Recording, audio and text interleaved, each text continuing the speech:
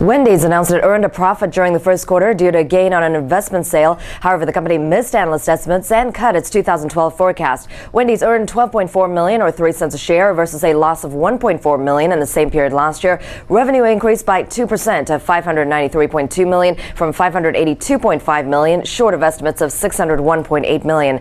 The company expects earnings for the year to be in a range of $320 million to $335 million, while it had previously expected a range of $335 million to $345 million. Shares are lower in early trading. Rival McDonald's today announced that same-store sales increased by a smaller than expected 3.3% in April. This is Sayoko Murase for PassFail.com, taking you behind the ticker.